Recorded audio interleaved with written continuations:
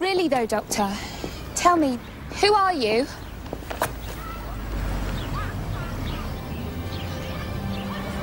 Do you know, like we were saying, about the Earth revolving? It's like when you're a kid. The first time they tell you that the world's turning and you just can't quite believe it because everything looks like it's standing still. I can feel it. The turn of the Earth. The ground beneath our feet is spinning at 1,000 miles an hour, and the entire planet is hurtling round the sun at 67,000 miles an hour, and I can feel it.